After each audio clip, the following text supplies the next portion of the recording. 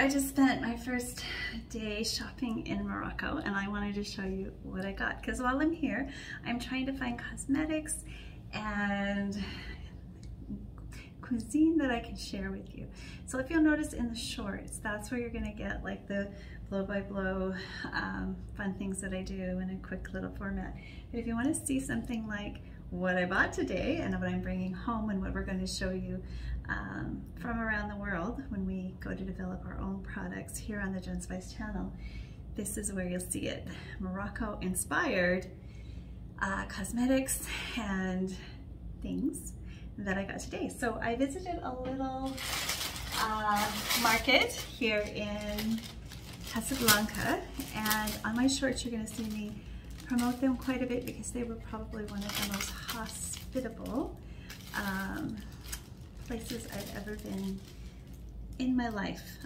The young woman who helped me, hopefully we'll become good friends, added her to my my feed, so I'm hoping to be able to keep in touch with her. She has some fun things to say on the shorts, so check her out in the shorts. But the name of the market is La Patrice Market.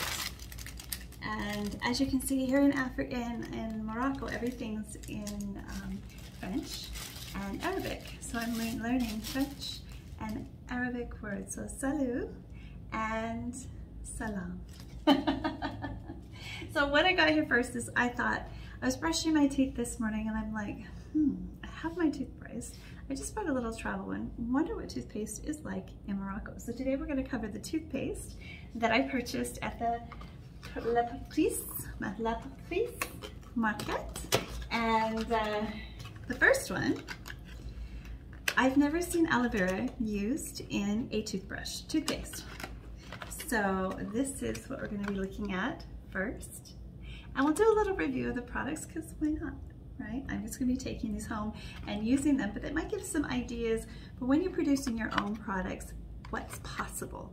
Because I think a lot of the times when we only draw from our own culture, we forget that there's a whole wide world out there and more creative people who are doing wonderful things. So we have some big companies that seem to produce most of everything in North America, whereas if you go to other places or if you visit artisan creators and you buy your cosmetics and makeup from them, a whole new world of joy is found in the cosmetic field.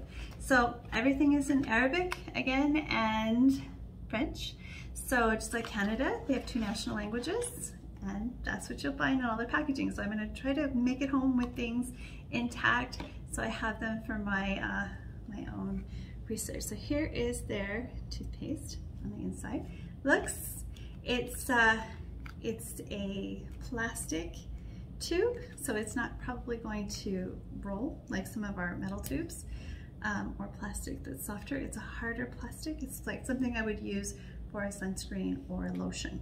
So that's a difference right there. All right, so let's see. This one is the aloe vera one. So it is sealed, but I'm gonna go ahead and open it because I want to taste it.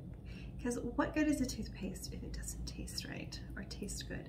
I'm guessing this is mint and aloe vera. Mint is a very important herb here. In fact, one of their national teas, Moroccan mint tea, is served traditionally all over the country. And I had the most amazing meal.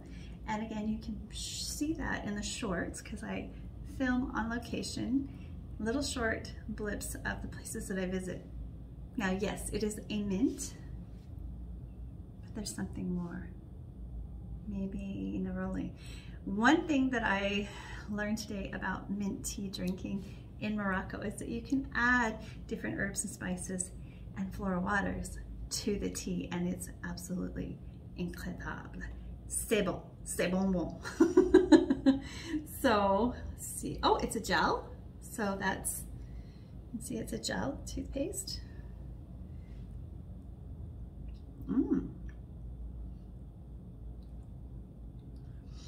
This toothpaste kind of has the same kind of mint flavor that you'll find in Moroccan tea. So that is very exciting.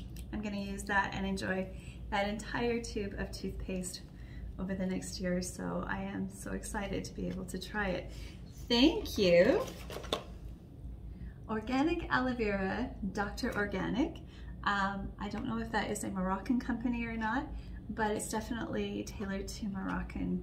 It may just be a European thing, it may not be a Moroccan thing, but I thought that was really cool. So I got it. I have to do a little more research on it before I can say it's authentically Moroccan, but definitely something you would find in a Moroccan market because that's where I got it.